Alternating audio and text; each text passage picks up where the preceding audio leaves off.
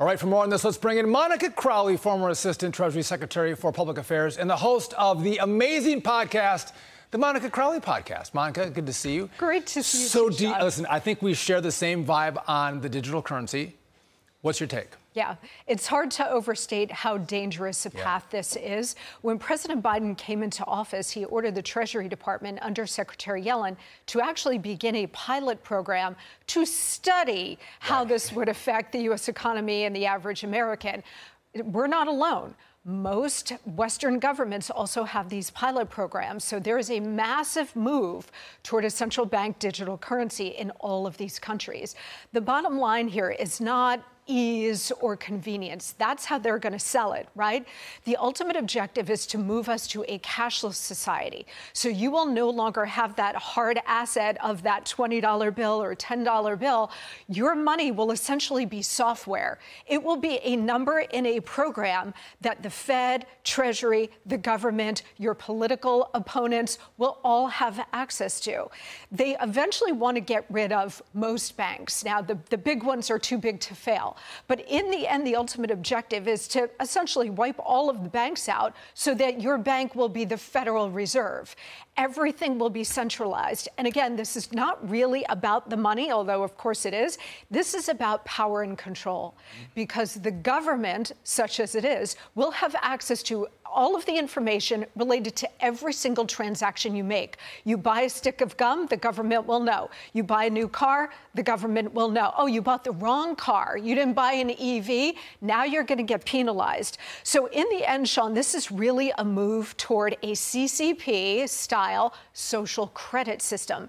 And they're using this move to a central bank digital currency as the biggest lever to try to get us there. It's important to note that other cryptocurrencies like Bitcoin is decentralized. This will be centralized within the government. Bitcoin is a technology for freedom. This is a technology for control. I mentioned this to you before. I brought my prop. I got a $20 bill. I can use this $20 bill however I choose, for meat, for guns, for even illicit purposes. But when the government controls the dollar, they can control, as we talked about in the report, whether you can buy a firearm, how much gas you can buy, how much electricity you can buy. Can you buy meat, or do you have to buy bug-based meat?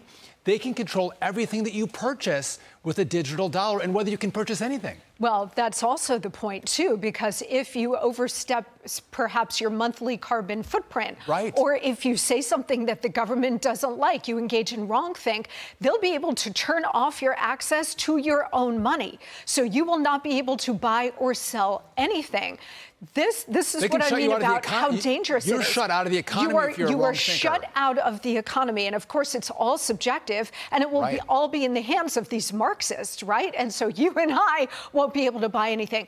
This is why it's so dangerous, because this spells the end of your economic freedom. Yeah. And I'm not sure the American people are really paying close attention to it. I'm glad Senator Cruz and some others, Governor DeSantis, they're paying attention to it. But this is moving very fast down the track. And we need more leaders on the Republican side to stand up, and even responsible Democrats to say, look, this is not the path for the United States. Because if we continue to go down the path, you're going to lose all of your economic freedom, and economic power will be centralized in the hands of the very, very few. And I think there's a lot of conversation about a tax on freedom, a tax on democracy, right?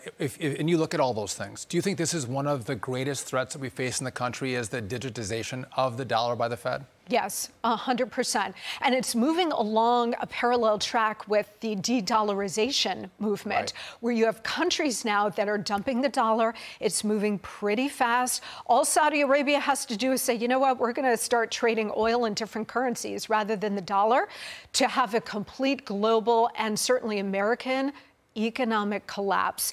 And that, in a way, they want to instigate that, Sean, because if we have a true economic implosion, they'll ride in as the rescuers with a central bank digital currency. And we were talking about that in the last segment. I'm frightened that we could lose the reserve status with the dollar. What that does for our economy, a lot of economists don't. But you look at, again, a $32 trillion debt on the way to $50 trillion in the next 10 years. The Fed has a balance sheet of almost $9 trillion. This is disastrous policy to think that the dollar is going to remain the reserve currency for much longer. Yeah, and if that goes away, then you're going to have the kind of economic implosion we have not seen since the Great Depression. And what does that mean to you and me? That means astronomical inflation. Yes. That makes today's inflation look like child's play. This will be Weimar Republic kind of hyperinflation. And really, the only solution to it is going back to the gold standard, which, you know, would be difficult to do. But you've got to have our currency backed with a hard asset like gold. Otherwise, you know, you've got this free-floating dollar and system that is not backed by anything real.